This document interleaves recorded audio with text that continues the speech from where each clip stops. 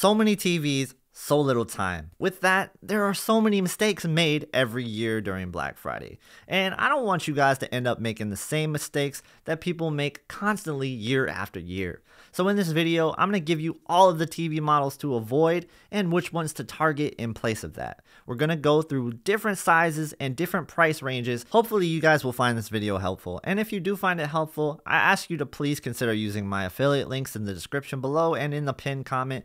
It greatly helps out the channel, and I can't thank you guys enough for doing that. Now, before we go on to the list, I want to talk about the #1 rule when we're talking about buying on Black Friday, and that's avoid brand loyalty. Brand loyalty will get you nowhere when you're buying a TV. In fact, every TV brand has a bad TV model or an overpriced TV model. And that's just how it is. Because the TV is on this list doesn't mean that it's necessarily a bad TV. It's just kind of overpriced for the price to performance that you get out of the TV. And that's what I'm looking at in this video. I'm looking at deals. This is Black Friday after all, so we gotta make sure we get those deals, right? And if you think I'm wrong about something, just tell me in the comments below. We can have a little bit of a debate. All right, let's go on with the list. So starting off, we have to start in the 55-inch category because this is one of the more important categories of Black Friday this year, mainly because of this 55-inch TCL 5 Series QLED TV. Yes, this is a 2021 model, but the price is ridiculous. $200 for this TV kills every deal available in the 55-inch market under $500. This is the one to get. It's 60 hertz, yes, but if you need 120 hertz, you're going to pay more than this anyway. 55-inch TCL 5 Series, that's just going to be the one you target. So what that means is all the TVs in the 55-inch range, there are too many to even really list, but just avoid them all.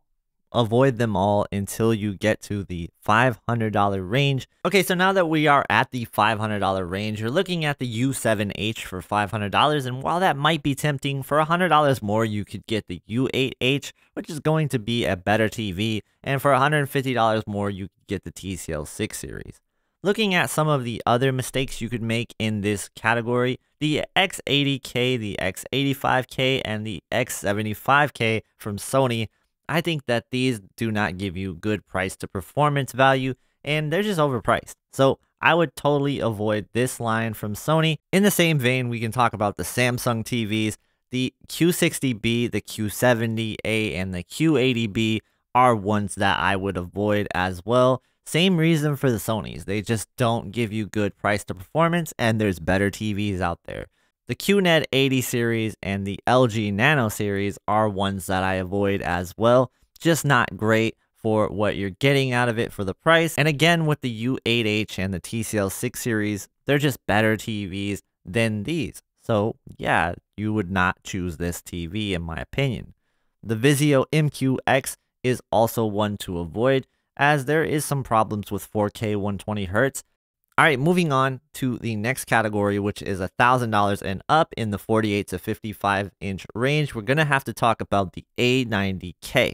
Now, the A90K is something I would personally avoid. If you're looking for an OLED TV that's 48 inches, go with the C2. It is $1,049 versus $1,200 for the A90K. So yeah, it's a no-brainer to me, and the A90K doesn't perform quite as well as the C2. So that is something that you want to note. Going up from there, I have to mention the QN95B because there's some confusion thinking the QN95B is a huge step up from the QN90B. This is not the case. It's pretty much the same TV performance overall, and really all you're getting is the One Connect box. So unless you need the One Connect box or you are wanting the design decisions, save some money and go with the QN90B instead. Next, we have the QN700B for $2,000. I definitely avoid this. This is not a good deal at all. Yes, it's an 8K TV, but it's a 55-inch 8K TV. To me, it doesn't make sense. $2,000. Now, this might be a controversial thing to say, but the 55-inch A95K for $2,500 to me just feels overpriced.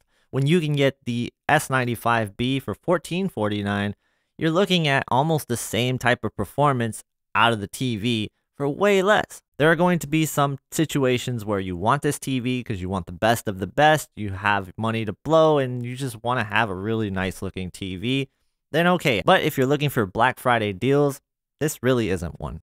All right, let's move on to the 65-inch range. We're going to start off with $1,000 and below for the 65-inch range. I'm looking at a lot of these direct lit TVs here from the 65-inch range, and I would just skip all of them and pay a little bit more to get the local dimming in the TCL 5 series, whether that's the 2021 version for $499 or the 2022 version for $549.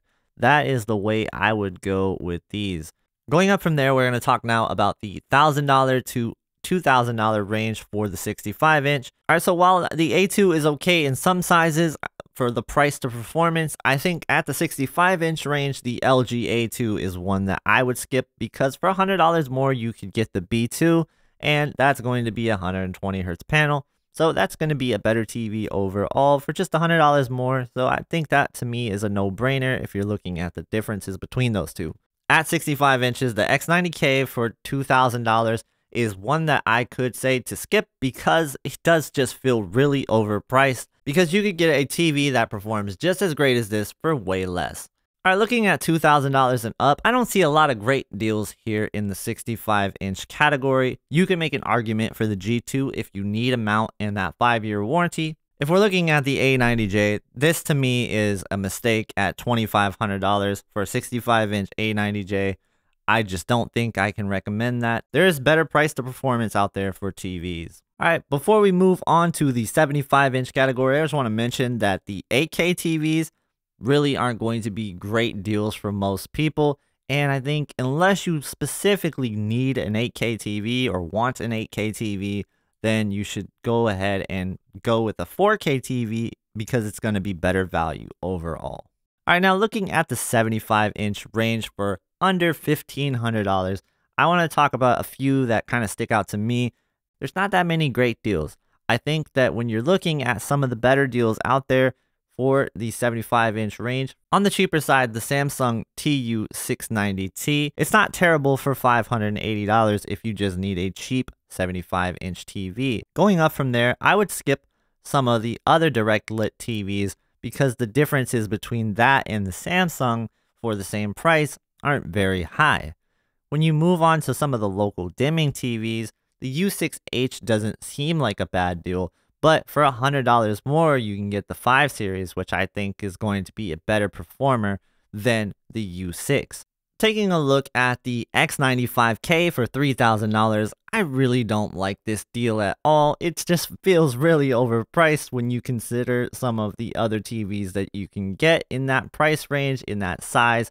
Yeah, the X95K, again, is overpriced. All right, moving on to the 85-inch TVs here. We're going to now talk about some of the downsides to the 85-inch category, as there's not a lot of options in the cheaper range. So maybe if you just want a cheap 85-inch TV, I can't really say these are bad deals because the price gap between this TV and the next TV up is pretty big. But you have to consider you can get a pretty good 85-inch TV for $1,800 in the TCL 6 series. And you can go $200 up from that and get a Sony 85-inch X90K for $2,000. So that's just the one thing you might want to consider when you're shopping for the 85-inch deals. All right, so remember what we said about the other sizes when we're talking about the Sony, LG, and Samsung TVs that we should avoid? Well, those same TVs apply to 85 inches as well.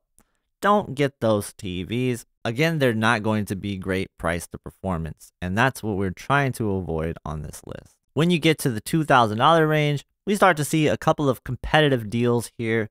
Going up with the 85-inch X95K, again, I think this is a really good TV, but it's just overpriced. Alright, if you like this video, please hit the like button and consider subscribing for more TV videos in the future. And if you want to watch another video, check out this one right here.